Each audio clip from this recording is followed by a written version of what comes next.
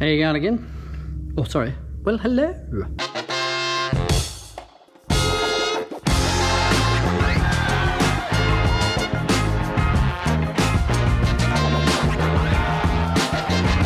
We're back on the President again. We've had a little problem since we got it with like a shake on the brakes when you put your foot on the pedal. Now, could be a couple of things. I know that the guy that had it before me did a bit of work on the brakes because he complained a fair bit about how much money he spent on that too.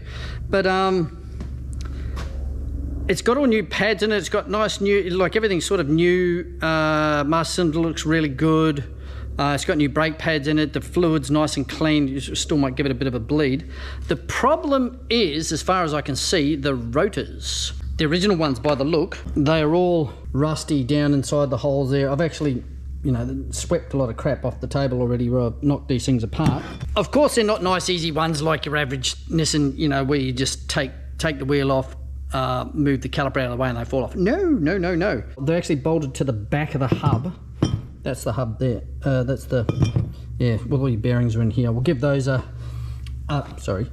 repack while we're at it. So you actually have to take all of this off the car. Actually, while we're here, I'll go and show you the car and what we're dealing with. It's actually got quite a decent rotor on it because, or not a decent brake on it. It's a it's a 2-ton car, so they're truck brakes. As you can see, there's a twin piston. The rubbers aren't super flash. You can see that this car was sitting for a long time. You can see the rust.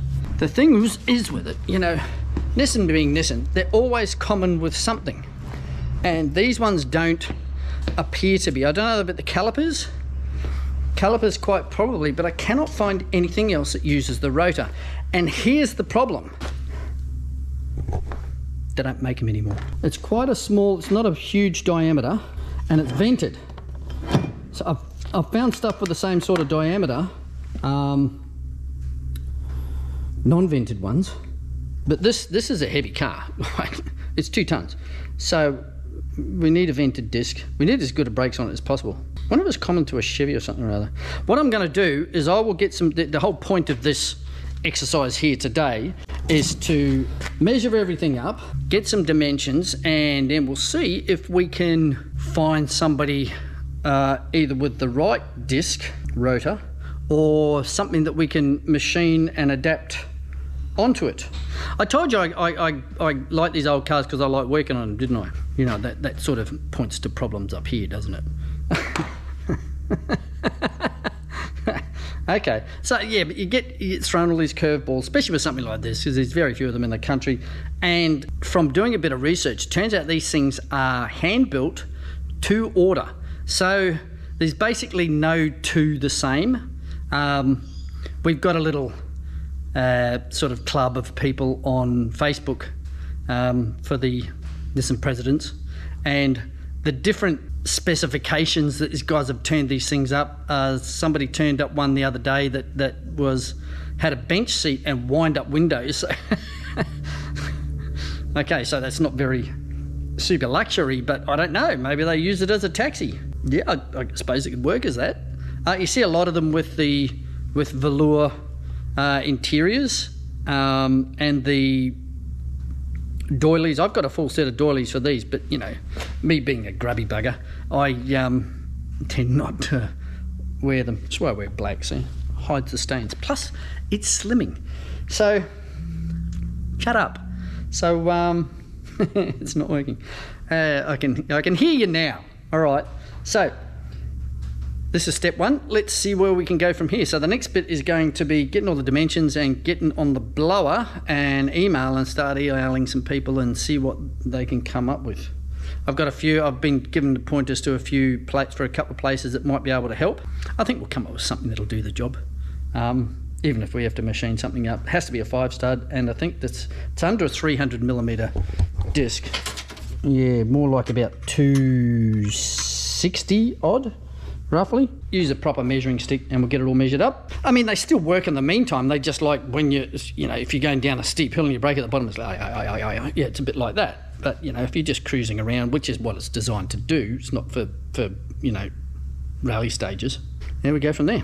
All right, wish me luck in the search. Alrighty, brakes. So, what I did is I got onto Eric at Hopper Stoppers about this guy here, and he is very helpful actually. Good blokes, Hopper Stoppers, remember the name.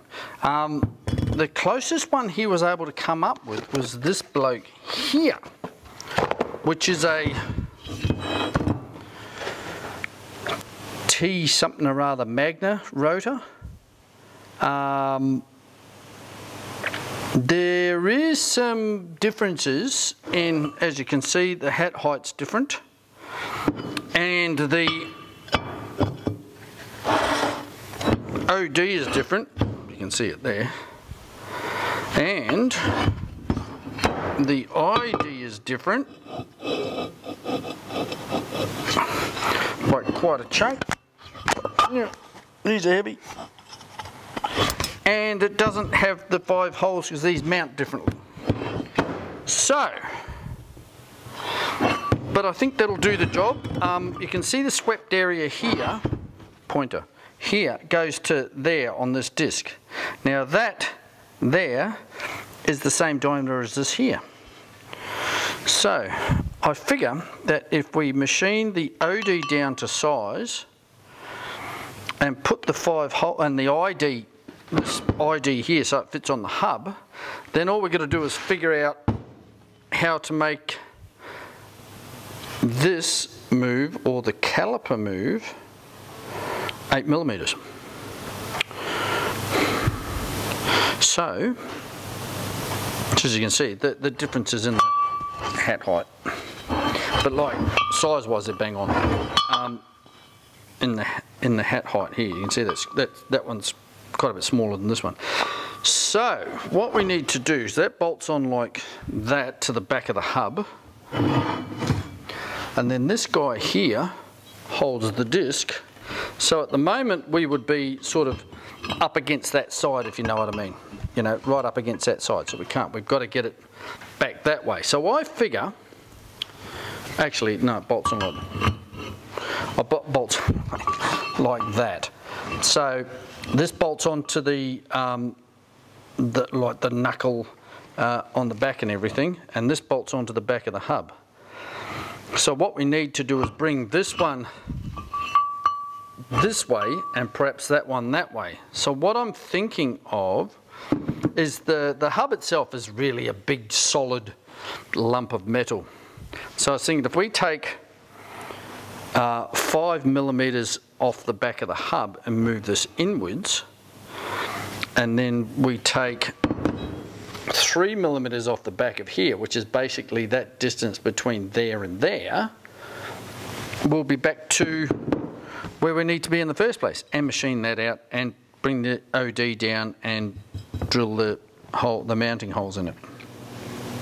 Sound good? Okay, so I reckon that will do the job. It's a bit of machining into it, but yeah, I figure if we hop on the lathe and we'll hop on the old mill here and get everything sorted, we should be apples.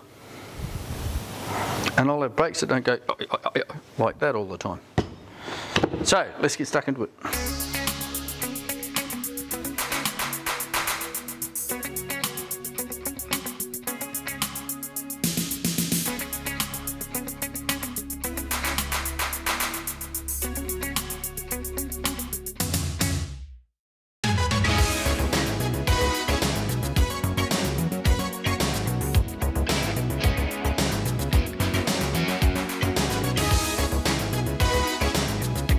4mm to go.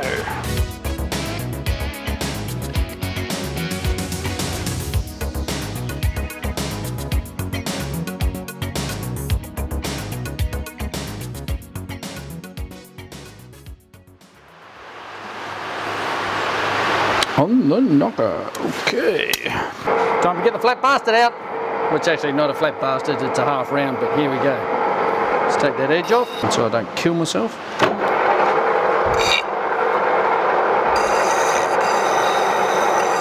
ID, next job. Lathe operators take note. The alternative to this, of course, is to get an airline and blow it into somebody else's area so they have to clean it up. But I own the business, so every area is my area. Clean up your crap, guys, because then people will like you as a human being, and not as Elliot so eloquently puts it, a gronk.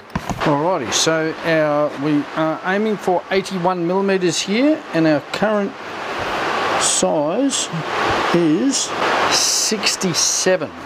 81 minus 67 equals 14 millimeters. So we've got 7 millimeters out. Wow.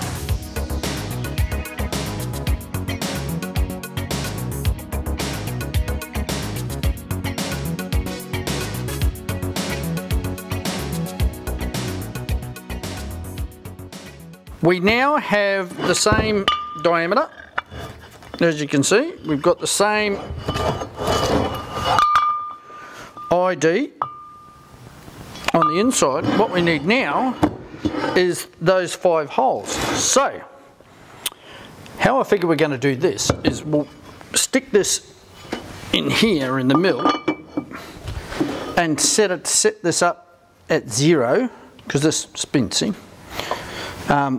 Set this up at 0 degree wheel, and then set this up so this is drilling in exactly the same place as one of those, and then we just do 360 divided by 5 is 72 degrees. So if we go around in hits of 72, so 72, 144, 200 and something, whatever, and drill a hole at each one of those stations, then we should be pretty much bang on.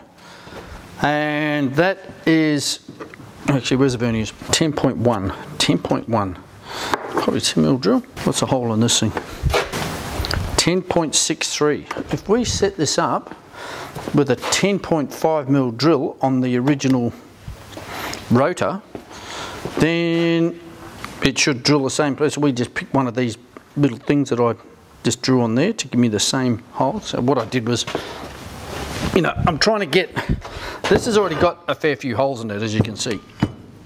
So the 5 stud holes are, which ones? 1, 2, 3, 4, 5. So I'm not quite sure what those 2 are for, because that'd be 1, 2, 3, 4, but there isn't one down there. So if we go in between somehow and try not to pick up any other holes, which I figured is about there, thereabouts, and drill them there, then we're drilling through meat in all of them, and we're not Siamesing any of the holes. Sounds like a plan to me.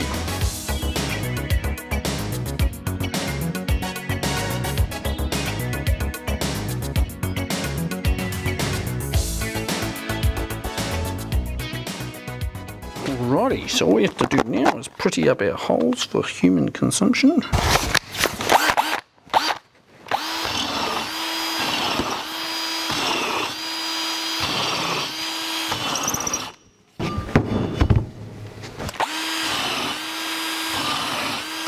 the stuff's hard. It's like hard and brittle. I think that's what's got to be. I suppose they make it out of some, it'll be some special brew. Alright, so to get it sitting back in the middle, I've got to take a little bit off the hub, 5 millimeters off the hub I figure, because there's a big chunk of metal on that one, so there's plenty to take off, and 3 millimeters off that, and that's the 8 millimeters difference in the height, and we can chuck it all back on. And I haven't quite figured out how I'm going to machine that yet. The thinking at the moment is, because of the shape of the thing, you don't want to clamp it down on, it's not a flat surface. So what I'm thinking is if I mount that like that and then run the clamps onto here like this, clamp it all down hard and then machine that like that. We'll try it out with this first and then see how we go. Ew. So the wheel bolts to here. This is not changing, that's not changing, nothing's changing this. If we go with our new disc, which is over here, the difference in the hat height means the disc itself moves 8mm that way. So we need to get it back to where this one is. So to do that, the plan is to take 5mm off here, and that will move that in. But at the same time, these bolts, as you can see, they're flush there at the moment. I'm not using the pointer because my hands are filthy. Brakes are like that. They're flush at the moment. If we go 5mm, they're going to stick out above that surface there, and that surface is your hub face, which is back of the wheel. So we'll need to machine those off too. So you see the difference there in where these discs are going to sit from that face against here. So if we do 5mm here, that'll still give us 3mm that we're not quite sitting in the right place, right? So then what we do is machine off the back of that, so put it around the right way. So it'll move it back that other that 3mm back to the centre. Looks a bit Swiss cheese now, doesn't it? I can imagine the headlines now. This will be playing at my obituary, my funeral. Yes, this is the reason that Mark died. Handsome man dies while attempting drifting on mountain pass in Japanese luxury car.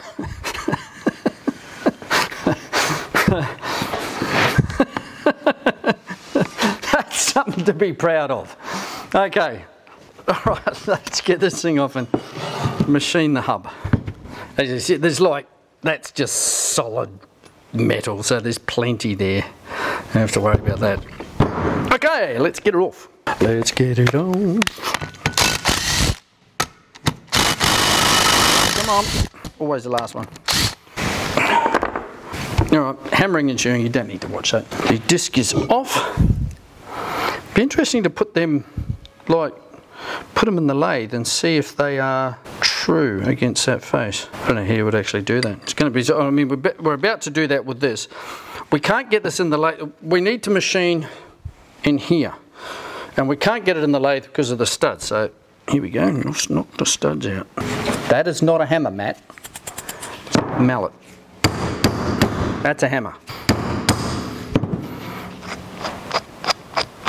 So we're going to set this one up dead perfect, because if we machine that at a bit of an angle, we're exactly back where we started with a wobbly disc. I don't know, maybe we've got oval bearings in the thing. I'm thinking it's the disc. Well, that's interesting. The bit I was going to check whether it's running true or not doesn't run true. It took a little bit of mucking around to get it to run true, because there was quite a bit of rust on the hub face. So everything's running right now. Alrighty, so what we want, we want to take 5mm off. So that from there to there is, if I can see it, 21 point, where are we? 21.8.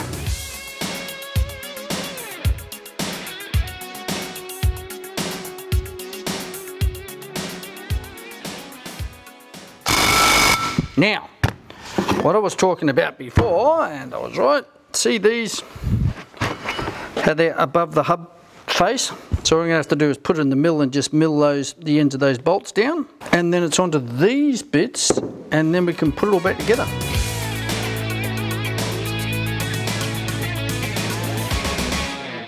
Here we are on a new day. How can you tell? Different socks.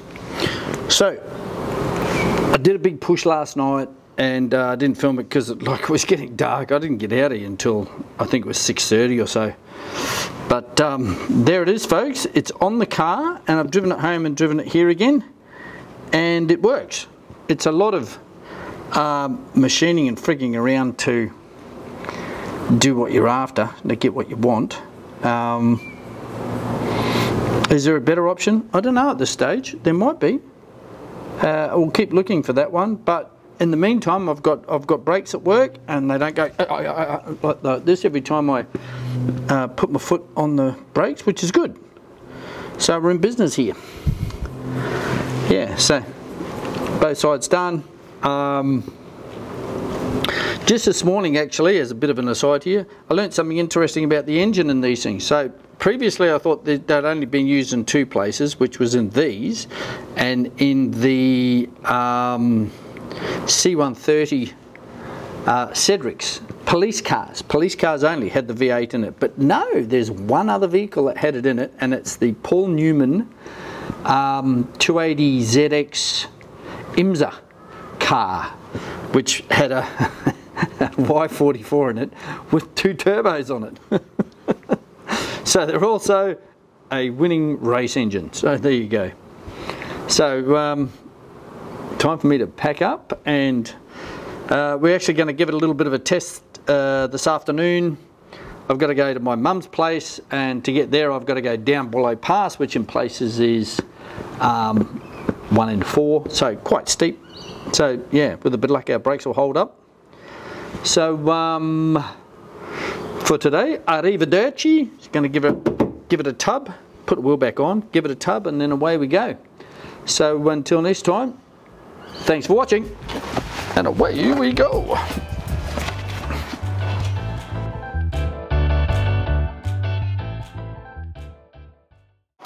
I'm gonna need some air. Air, I need air.